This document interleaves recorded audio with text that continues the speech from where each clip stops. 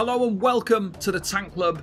Necrom has been out for a few days now. We've been streaming it, we've been playing it, we've been really enjoying playing the Arcanist Tank, and we've been getting through a lot of content. Now, one of the big questions I've been getting asked probably 100 times already is what is the best race for the Arcanist Tank?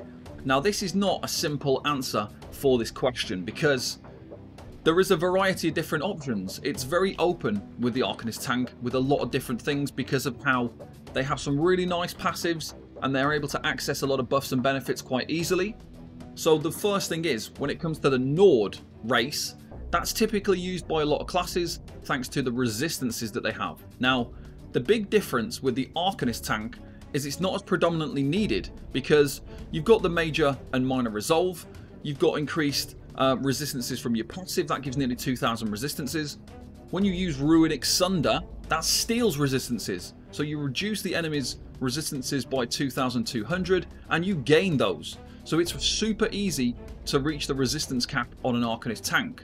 Now, there's two ways to do this. You can either go with the Nord, and by being a Nord, you're probably going to be over the resistance cap, but what it does mean is you don't need any reinforced gear, you don't need any champion points that give you resistances, you don't need to worry about any of those things.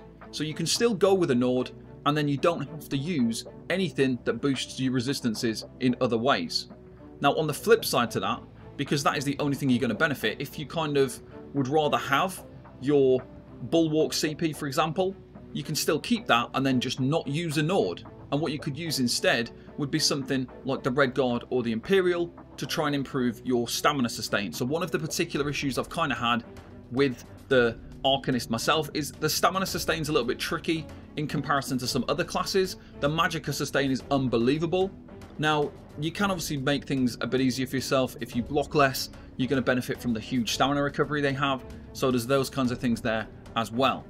Now, one of the other things you could do is you could focus your attention on choosing the best healer or damage dealer race. And the reason for that is you only get 2 character slots for the Arcanist, and maybe you want to have a tank healer and a damage dealer.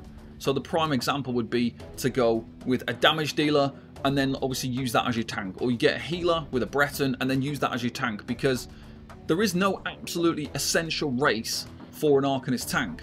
You don't need to be a Nord because you can get the resistance cap without even really trying.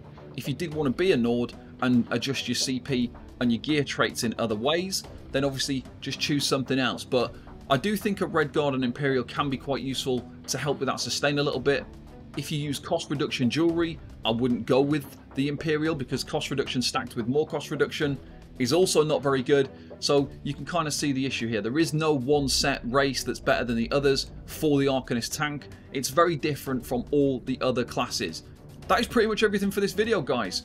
A big shout out to all of our YouTube members, our Twitch subscribers, our patrons, everybody who supports the Tank Club content. Thank you very much, and I'll see you in the next one. Bye bye for now.